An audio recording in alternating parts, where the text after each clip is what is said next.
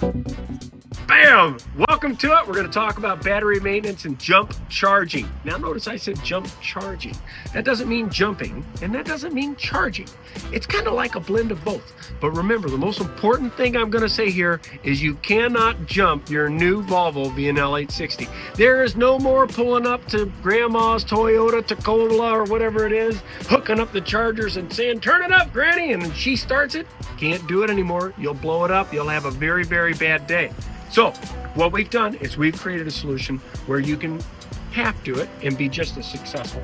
Number one, to gain access to your battery system, all you do is you open up your side fairing. Number two, you go for the punch out. If your truck won't start and you've got the battery disconnect switch in the on position, which is down right here on the side, what you do, I'm gonna set my glove down so we can see this. What you do is you go over here to this 12-volt battery connect right here. You undo this box. Notice my batteries are covered. That's by design. I hook up my 12-volt charge to right here, and what's going to happen is it's going to charge the ultracapacitor on the back side. The ultracapacitor is where your truck gets all of its starting energy from. So the truck runs on a 24-volt system, but it charges this section right here with 12 volt into that system. If I completely disconnected the battery, there's enough energy in there to start this truck 4, maybe 5, maybe 6 times.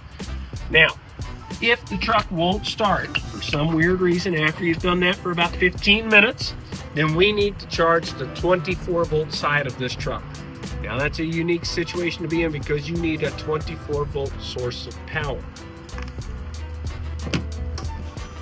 Opening up the battery compartment here, we have 6 12-volt batteries tied together to create a 24-volt system.